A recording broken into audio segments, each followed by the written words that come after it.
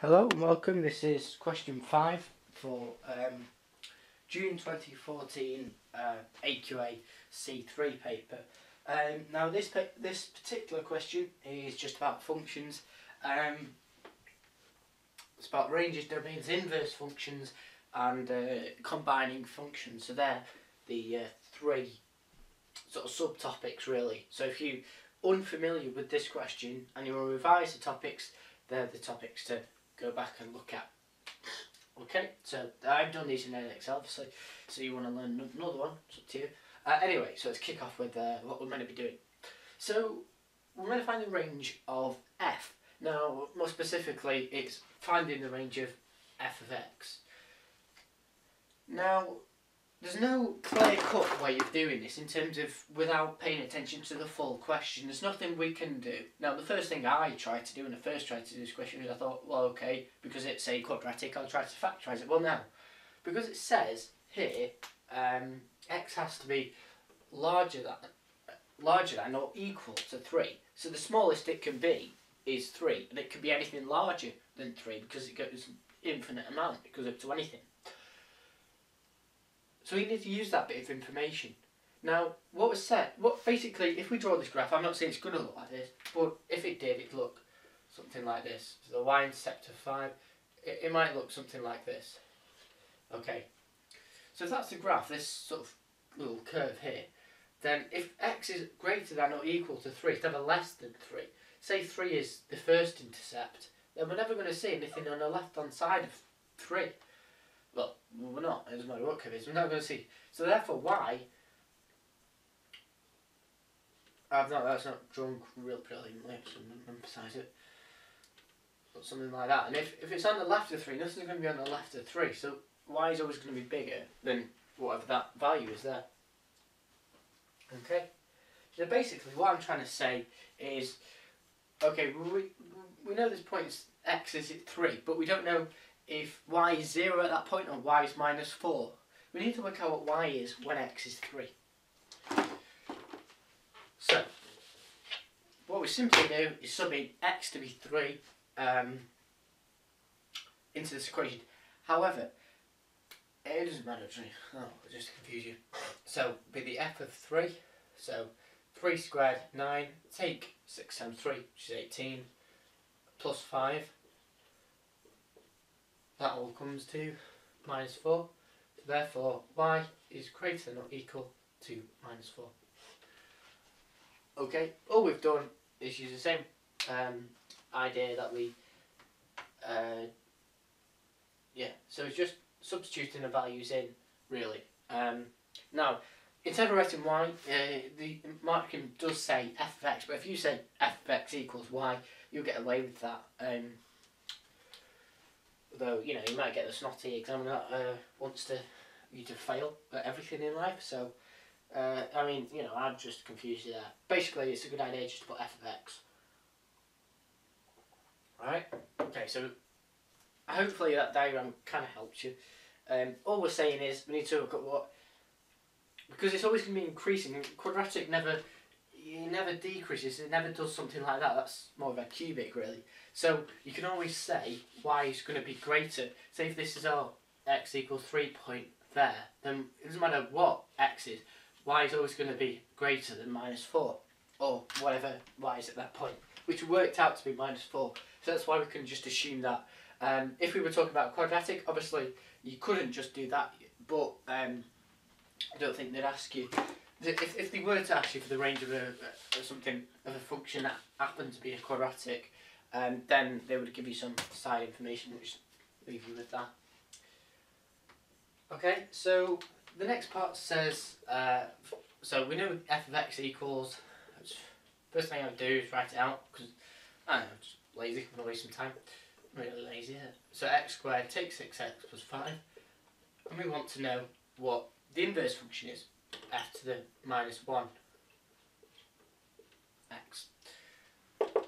Now, the way of finding a function is to rearrange the function to make x a subject, and then turning it back on its head, saying, so basically what we're doing is rewrite f of x, So y equals x squared.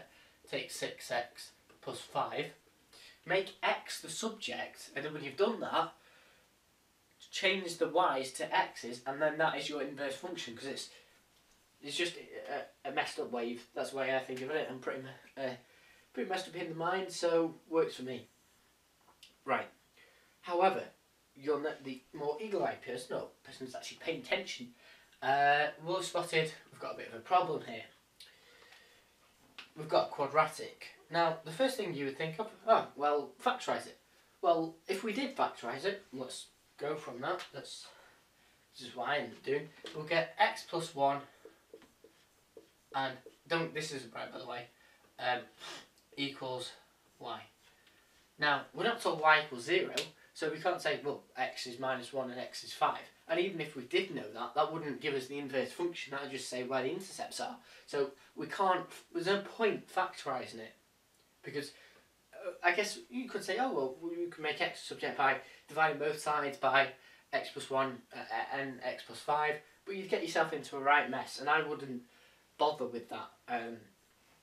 Because it's just gonna, there's a much easier method. So hopefully that's proved to you why we don't factorise it. Right, so just need to go back to C1. I know, as again, I did at Excel, we did quadratics in C1, I'm assuming you did that as well. You're doing AQA, I'm assuming.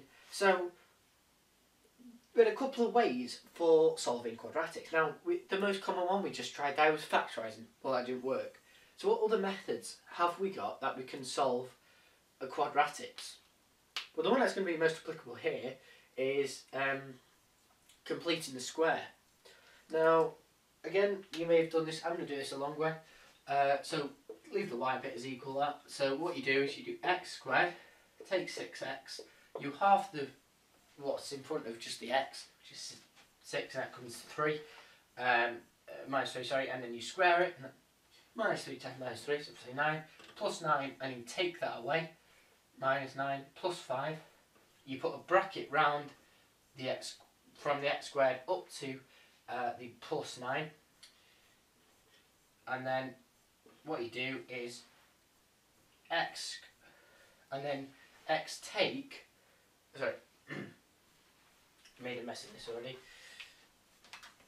So x take, and then you half this. So whatever this is here, so it's minus 6 and minus 3, and then that's all squared, and you simplify the plus 5 into minus 9, it's minus 4. So that's completed the square. But how do we go from there? I did talk about, we've got a quadratic here, so it's something squared. It's x squared. Remember, this x is just a number at the end of the day. So what we need to do to get x a subject, we could expand this out, but if you did that, you'd just end up with this when you simplified it all. So that's why completing the square is a way of solving it, because it's just putting it in a different format. Now, as I said, you don't expand that, you do the opposite, sort of. So what we need to do here is add 4 to both sides. So therefore we get y plus 4 is equal to x take 3 all squared. Square root both sides so we can get x on its own at some stage. So therefore it's plus or minus the square root of y plus 4 equals x take 3. Rearrange this to get x as subject, so x is 3 plus or minus root y plus 4. Okay, so that's your answer. That's in the simplest form. Now you could write y plus 4 to the power of a half, but that is completely acceptable as well. So as you can see, it's a lot easier than factorising it. We wouldn't not have to do that much more. Okay. Well, yeah, you could use a quadratic formula, but it just gets you the intercepts. Doesn't help you rearrange anything. Sorry, I should have mentioned that's all. Okay, so the next question is a lot easier. Well, that was pretty easy, but this is fairly standard as well. It's quite a nice question. What we're actually to find now is g of f of x. Now what we're saying is, instead of g of 3, or whatever you may have, basically it's the first thing you do is write g, and then you write whatever this f of x function is, which is x squared takes 6x plus 5, and you write that wherever you see x in the g function. Now this g function here is x takes 6, so it's g, if you write the function out, so you put g f of x, or g of the x squared takes 6x plus 5, and then you write that in the modulus sign, so that's x squared takes 6x plus 5, and that's takes 6. Okay, because that's essentially saying that's x. Alright, so if you simplify this down, that gets you x squared take 6x take 1. That's g of f of x. Okay, so all we've done so far is wrote in the formula. Right, and that's all we're asked to do for the first part of the equation. We're not asked to do anything else with that. This is C part 2 where we're asked to. So, go on to C part 2. Now we're told to solve this is equal to 6.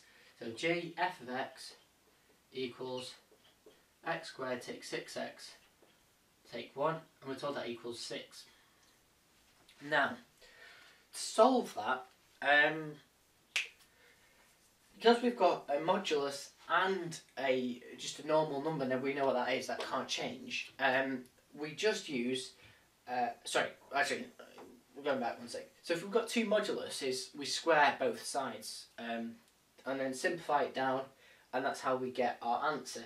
However, when we've got a modulus and a normal number, because the modulus, remember, just turns it positive. So if it's negative, so this x squared takes 6x is 1. If that was negative, then it still would have been the same as if that was positive. So we have to do it both scenarios. So basically, you have to times this all by plus a positive 1, and then times it all by negative 1, and get the two answers together, and we should come up with an answer. So I'm probably going to need a bit of room in a minute. So anyway, do the positive first. So we just times positive.